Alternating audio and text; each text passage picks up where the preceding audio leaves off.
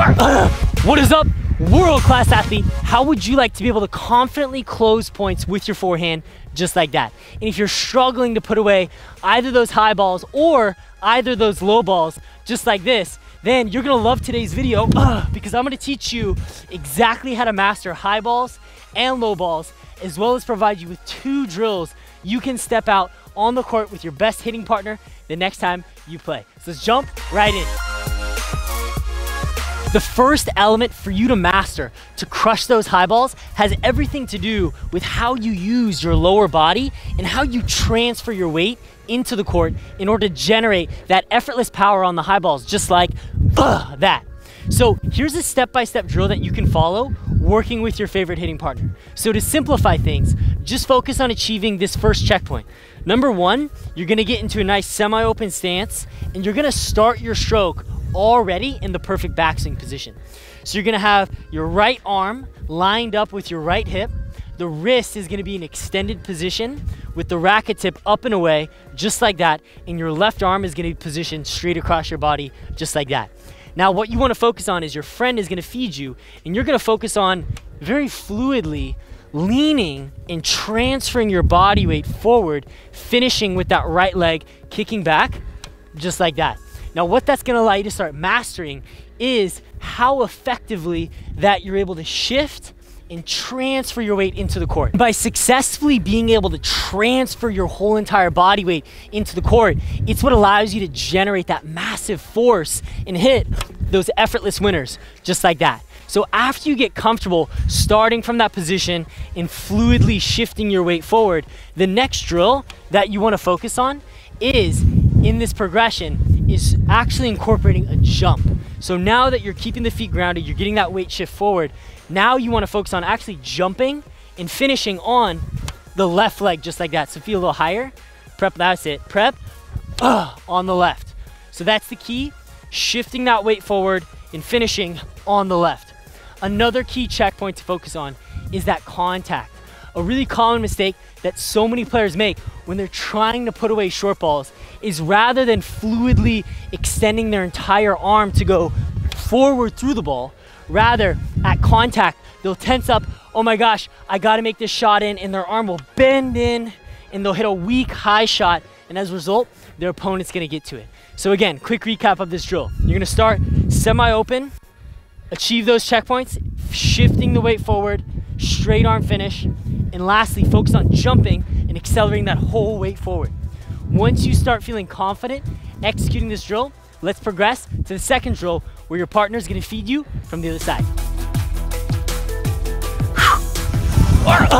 So in this second progression, we're gonna be leveling up to hit that at full speed. So what we're gonna do is we're gonna build off of the foundation that we just mastered in those last drills. So in progression number 1, with your friend feeding you from the other side, you're gonna get fed balls, you're gonna set up like you're gonna crush it, but then you're gonna stop and freeze and make sure you're achieving the checkpoints we covered last. It's super critical. Whenever you're implementing a more advanced technique or you're trying to rewire muscle memory, don't go for it all out right away. Rather, you wanna slowly build the kinetic feel, the intelligence to know that you're mastering it. And often, swinging at about 50% speed with optimal form can get you the same or better results than 100% speed at suboptimal technique. So let's do a few more reps. And if you find yourself already perfectly achieving those backswing checkpoints, then you're ready to jump into the next phase where you're gonna set up and you're gonna swing at about 10% speed, focusing on the checkpoints you learned in the last setups. You're gonna split, set up to the ball, checkpoints, weight forward. And here I'm just being very conscientious of how my body feels, how my weight's going forward, and gradually, if I'm feeling confident with the technique, I even encourage you to actually use video analysis. And if you want access to a free video that teaches you an entire system that will completely transform your forehand technique using accelerated learning principles, you can click the link in the description right now to watch that free video. So smash that button right below right now. So once you get that mastered, you can then focus on increasing your speed to about 20%, setting up, getting the weight forward, gradually feeling effortless, then setting up, going to about 80, getting that weight forward, feeling amazing. And every single shot, just focus on what I do right, how can I improve, going all the way up to 100%, where you're really setting up and driving that weight forward. From there, the last variation you can do is actually play the point out with your friend. We'll cover that in a future video. Now, let's jump in to how to master those short balls.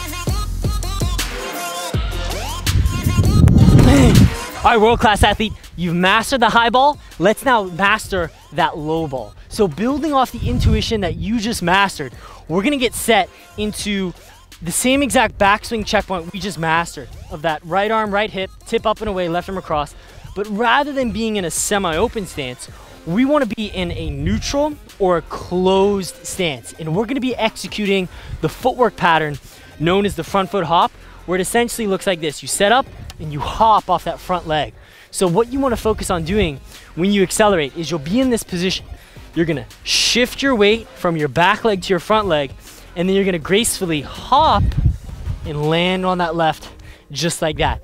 So what we're gonna focus on is going at about 10% speed, very fluidly hopping off of that front foot, just like that. And really key here is as we're accelerating, you wanna focus on pulling the arm away from the body with a loose wrist, creating the flip or the external rotation of the shoulder, which will then allow you to generate the internal rotation of the shoulder when you finish.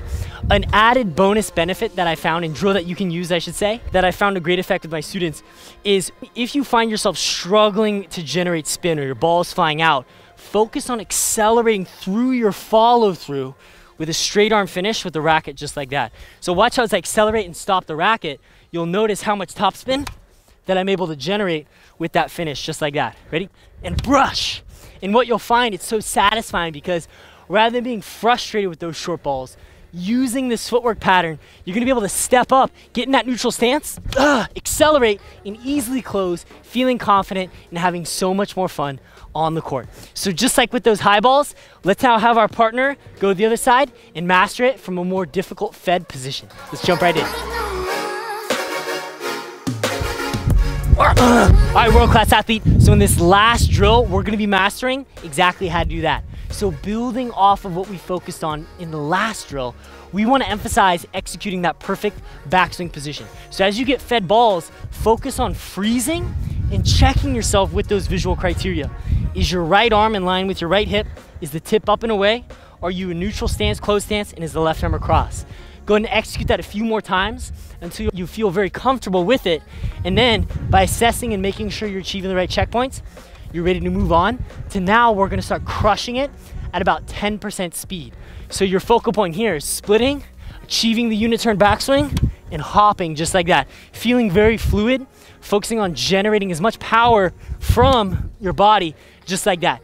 And if you want access to a full step-by-step system that's gonna teach you how to ingrain all of this technique into your unconscious muscle memory using the world's most advanced frameworks and accelerated learning tactics, I really wanna encourage you to click the link in the description right now where you can watch a free video that's gonna teach you exactly how to develop world-class forehand technique and put it into your unconscious muscle memory through accelerated learning drills just like this. So I'm encouraging you, click that link in the description right now.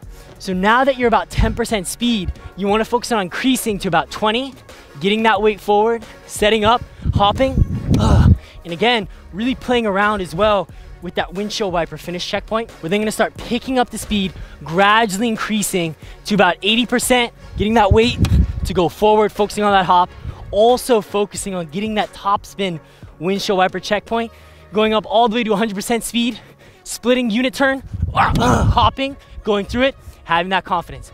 All right, world-class athlete, you guys are now ready to hit on the court with your favorite hitting partner, execute these drills, and develop that world-class put-away forehand. If you now want to master the Alcaraz forehand, click here. If you want to stop double faulting, click here, and I'll see you on the next video. Let's go.